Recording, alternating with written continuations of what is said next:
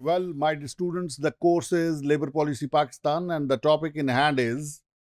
time of payment of wages और relevant section जो है वो section 5 of the Payment of Wages Act है।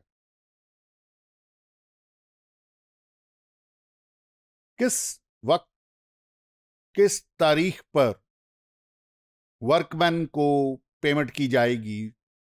उसकी वेजेस किस तारीख को अदा होंगी, ये आज का ये जो टॉपिक है उससे रेलेवेंट है। The wages of every person employed in any railway,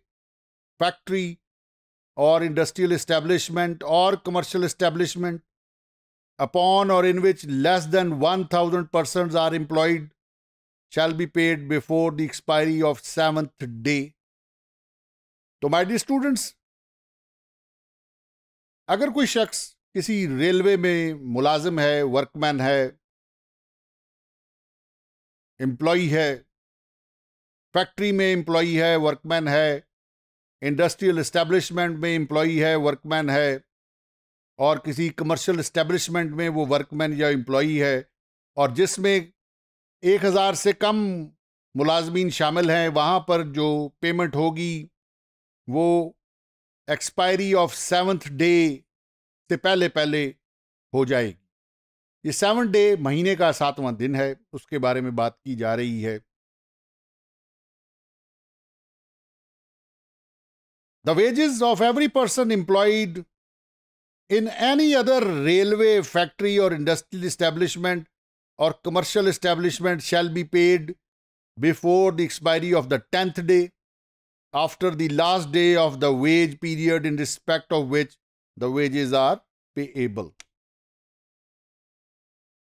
law आगे बताता है कि where the employment of any person is terminated, कि जहां पर किसी शख्स की एम्प्लॉयमेंट जो है वो टर्मिनेट की गई है, by or on behalf of the employer, the wages earned by him shall be paid before the expiry of the 2nd working day from the day on which his employment is terminated.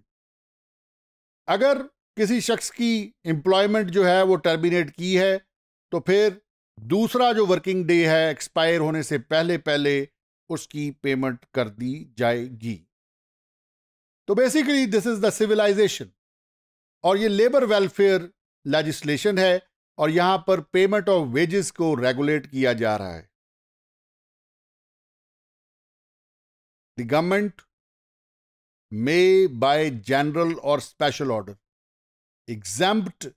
to such extent and subject to such conditions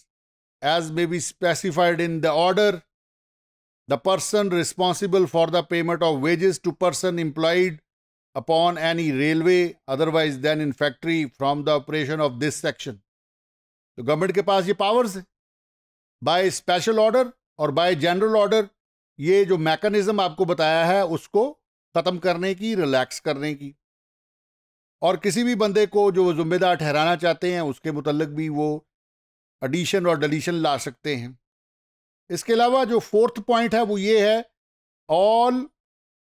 payments of wages shall be made on a working day, कि जो payment of wages होंगी वो working day पर हो, छुट्टी वाले दिन हरगिज नहीं हो। Hope you have understood the topic. Thank you very much.